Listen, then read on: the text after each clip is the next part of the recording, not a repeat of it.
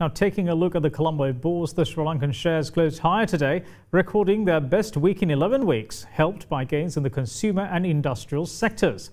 The CSE All Share Price Index rose for the sixth straight session as it gained 0.62% to end at 7,458.27. The index advanced 3.68% for the week as the country's central bank held key rates and promised accommodative policy yesterday. Meanwhile, the S&P SL 20 index of more liquid stocks gained 17.86 points to close at 3,020.57. Today, market ended in green while retaining the bullish sentiment for the seventh consecutive day.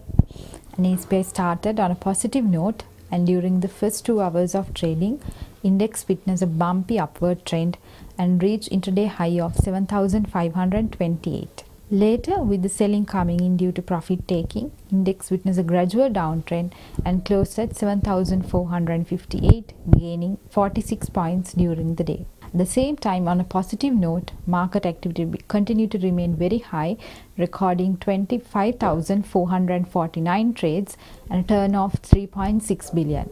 At the same time, we saw continued buying interest coming in, especially from the retail investors. And with that, we saw capital goods leading the turnover, closely followed by the food and beverage and the material sector counters, making a joint contribution of 72%.